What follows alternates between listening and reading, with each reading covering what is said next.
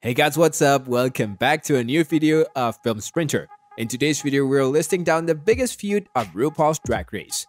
But before we jump into our video, don't forget to like, share, and subscribe to our channel for more amazing content. So without any further ado, let's get started.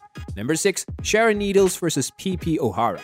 Like many of the conflicts in RuPaul's Drag Race, this one mainly due to clashing drag styles. PP belonged to the glamorous school of drag, which prioritized the illusions of traditional femininity, while Sharon embraced creepy drag, wanting to break the norms of gender and beauty. Comparing Sharon's style to the budget style of Party City, PP was unable to adopt the unique aesthetic that Sharon established as her trademark. PP was not the kindest queen, battling with her partner William Bailey also in Season 4, and later with Alyssa Edward in All-Star 2. The two queens made it to the last 3 of their seasons, with Sharon Needles finally beating his rival for the crown. Number 5. Shangela vs. Mimi Imfers.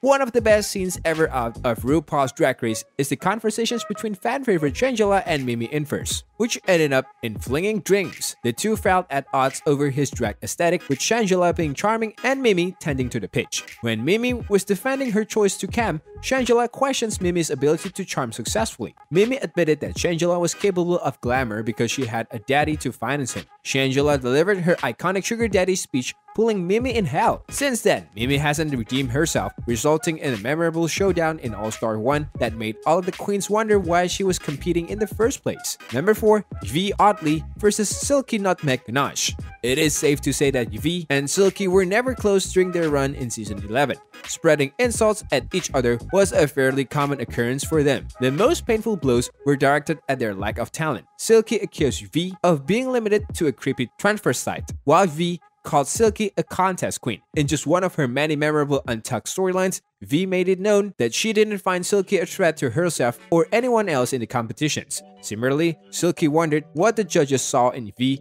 and wished she would leave the competitions once she was pointed to the last place in the Snatch Game Challenge. While the two reconciled somewhat at the end of the seasons, there was definitely no love lost between the two during the show.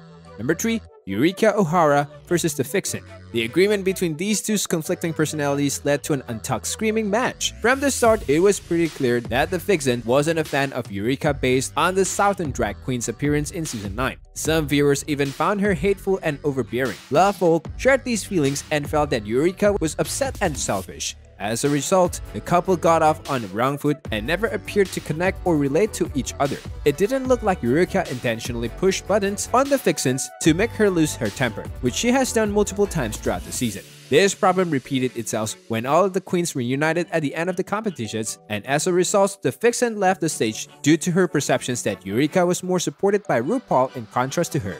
Number 2. Alyssa Edwards vs. Coco Montrez. Unlike most of RuPaul's Drag Races, this feud started before the two queens competed on the show. When Alyssa Edwards lost her Miss Gay America title, the runner-up Coco Montrez received the crown and title. After feeling betrayed by knowing that her friend Coco would accept her positions, Alyssa was distraught and shared her displeasure with the rest of the contestants on the show.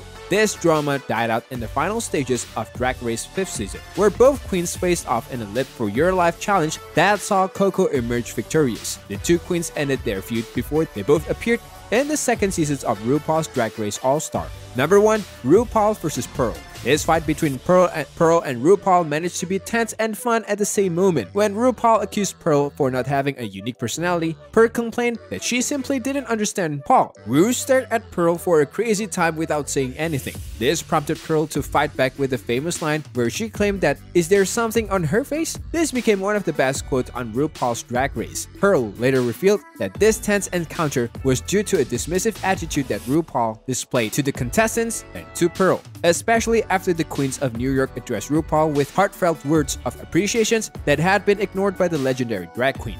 Alright, that's it for today. We will see you in our next video. Thank you for watching.